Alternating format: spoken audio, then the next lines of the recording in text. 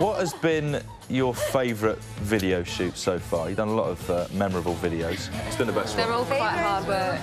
That'll take a while, I think. Then, do you know what? Somebody was nice and easy. Result, then, rather end result, yeah. Probably The Promise, you know? Yeah. The Promise actually, I think, looks really authentic.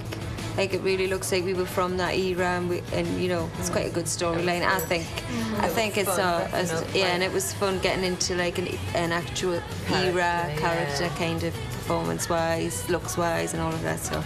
I liked Sexy No No No when we had all the pins, because the director was just telling us there wasn't actually pins coming through. She was like, "Oh, move back or move to the side." So at the one time we had to move, and then the video, it's like a big pins coming. Like, so that was going at you from the left, and you're like, whoa. Is it a bit embarrassing? It worked out. Just dodging nothing. It's really embarrassing, but wait, we got over that a long time ago. 19 times we've done this now. Oh yeah. So it's kind of and you've got that whole fake smile thing down to your T. You're like, turn it on. Yeah. If money was no object, what would be the perfect video for you?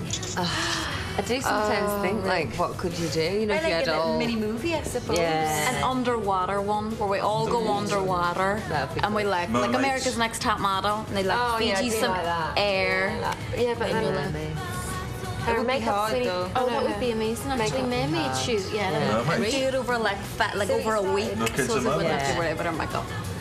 There you go. I'd like massive robots of each of you, and then Transformers. And then actual just robots of you. So like maybe like 50 foot high. Oh, wicked. And then you're sitting in the heads, controlling yourselves with little joysticks. Oh, that's like really off good. That's really good. That would be awesome. Really? Am I right? Probably really I don't know how easy it is to do the robots. Yeah. But I would. There's no object then. Yeah. Yeah, but Build most the things robots. are computer generated these days anyway, so probably it might not be as Maybe suggest it. Yeah. And when you're finished with the robot, you have it in your back Any garden. more good ideas we can? Yeah, actually. We'll talk afterwards. Yeah. We'll brainstorm. Now, Chris Martin is a huge fan of yours. Is he writing you a song? Well, apparently. Amazing. Apparently he says that he keeps writing them, but they're not quite good enough, so he's not actually brought them to us yet. I don't believe that. That's you know, we were told this and we were like, yeah, whatever. Daddy, we'd like to hear it. If he's written anything, we're very flattered. But it's good because you'll read it and go, yeah, it's not as good as what Miranda does, actually. So, sorry, back to the drawing board. Would you write him a song? No. No. I don't think we'd insult him like that. I think it's nice to do a bit Not vice just versa. yet. Give us a few more years, maybe.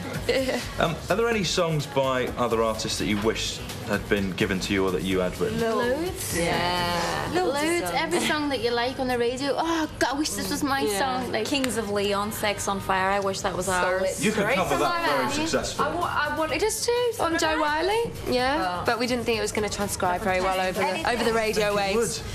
We might be able to do something else. I predicted that was going to be be a lot of younger fans, and how do you explain that if they're like, "Mommy, what does that mean?" And apparently it has completely different meanings to what it really is, what you think it is.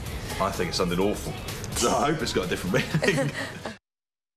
So 6 years ago, you're thrown together, you don't know each other. What were your first impressions? And you can be honest now. Well, we haven't. We all always thought Sarah was crazy. Okay. Because she was. Yes. And then we just lovely. we kind of grew up together. I can't remember ever having, other than the first ever time we auditioned, if you like, right in the very start. Then you gradually got to know each other throughout the competition as that progressed and all of that. So by the time we were actually formed, it wasn't like somebody plucked us from the air and went, here, We'd been get to know each other. We'd been living together for months. Yeah, so we knew each other in that respect, but we've kind of all grown together since then. Like, we've grown from teenage girls into young women together, so... So did it gel quite quickly for you?